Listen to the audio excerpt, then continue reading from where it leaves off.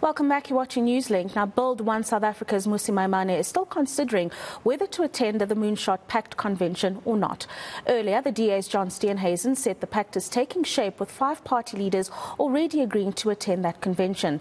Let's speak to him. He graciously joins us in studio this morning. Thank you very much for your time. What is it that you are considering about the Moonshot Pact? Thank you so much for having me. I think, first of all, I always think that election 2024 is absolutely crucial for the people of South Africa. Secondly, it cannot just be a matter of just saying let's coalesce to just remove the ANC. Or we have to consider the full agenda of what this country needs. I tabled a 10-point plan to which I think that's the conversation we need to be having, to saying this is what we want to do for South Africa. So put a job in every home. We want to make sure people are safe. We want to educate young people. We want to ensure that ultimately we have an effective state. Once you discuss those things, and then you say, here's the alternative really, then you can coalesce. Otherwise, you'll end up in a room and only discuss positions and only see what's happening in some of our metros. I've always stood strong to say coalitions are necessary, but they cannot be predicated simply on positions. They have to come through on saying, here's a plan, and it's not just a function of saying, let's just remove the ANC EFF order. And I think that's one of the major concerns to any South African looking on at this situation, in that what are they going to be discussing that is going to concern the South African citizen? And what about these conversations will make sure that we're putting personal or party agendas aside and focusing on the growth of the nation? Have you got those concerns, and have you started having discussions that are encouraging, in your opinion? So this is my submission to the pact. And this is not just a unique call. There's the Umbrella Pact. There's already been meetings with opposition leaders. But even within that same space, I've raised this concern that it can't just be a political coalition. At the same time as that, we've got to invite civil society to come and be part of the discussion. This is about South Africa and South Africans. There are communities that must be involved in the discussions. Then you broaden the engagement so that whatever emerges at the end of that is a solution for all of South Africa. That's why when I talk about building one South Africa, we've gone out of our way to say, let's build with all South Africans. Because where's the voice of the business community coming into this conversation? Because when it's said and done, leadership and governing isn't just about changing colors of parties. It is fundamentally about giving leadership to society broadly and including all citizens together so that we can deliver a prosperous South Africa. If to me you are just simply inviting me to say, well, let's remove black, green and gold for these colors, then at the end of the day, really, you might end up governing the same way as it has always been governed and not achieve the sort of change you want to see. The reality of the matter as well is that the black, green and gold, as you mention it, as well as the EFF, are going to be a part of the elections. It's not that they're not going to be getting any votes, and so the conversation is going to have to include them as well. Is this something that has been considered as yet, or is this pact set to remove them entirely from office? Look, I mean, I think without doubt we can't tolerate aspects of corruption. We can't tolerate this idea of the fact that our economic outcomes, citizens are struggling, people cannot find work, inflation is going up, and yet we've had a government that stayed in place that hasn't done the job.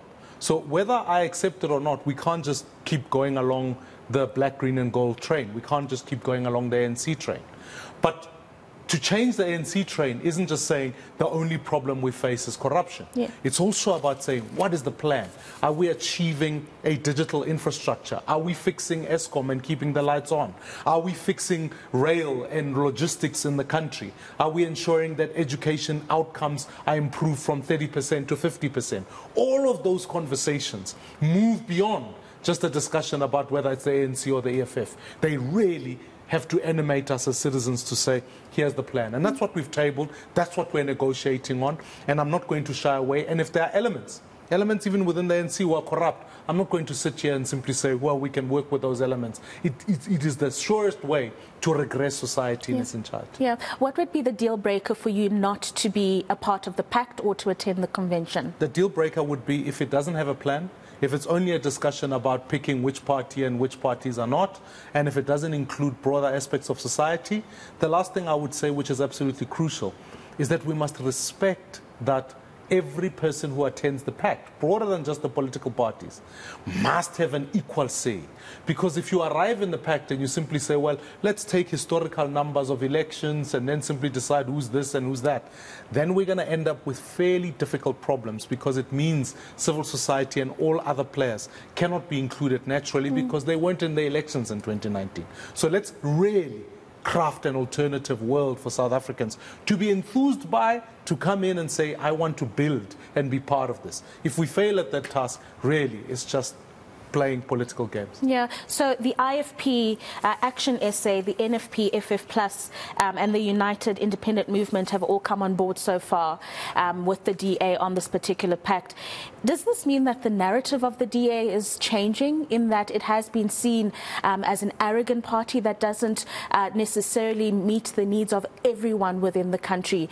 Do the different parties that have chosen to attend this convention, to have these conversations mean that the view or the narrative of the Democratic Alliance is changing somewhat? You know, when I led the DA in 2016, we worked hard on coalitions.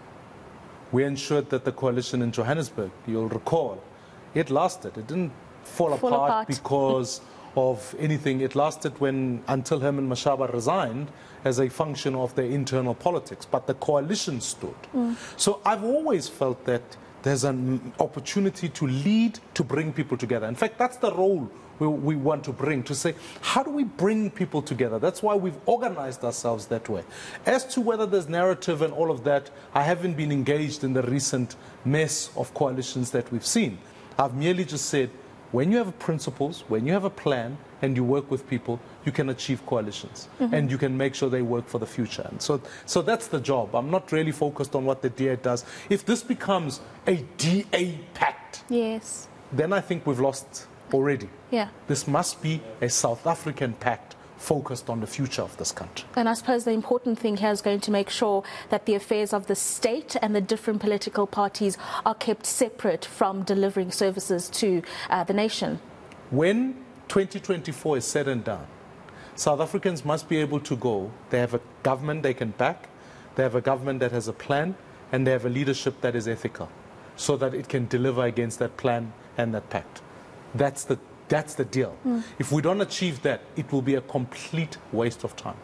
Have you met Mr. John Steenhuisen, or is that something you're still going to do? No, I have not. We have our team has submitted our response accordingly, and we'll be able to communicate that. And over a long period of time, I've engaged every party in this country and have been meeting with them respectively, so that we can have this conversation. Mr. Holomisa, Mr. Mulder, and many others. Because we must build, even in civil society, in communities. We've always said, as Build One South Africa, the first people you want are communities and community leaders, so that they're engaged. So I've been involved with that entire process, and that's what we're building. Brilliant. Thank you so much for joining us in studio this morning. That is a Build One SA leader, Mmusi Maimane, joining us in studio.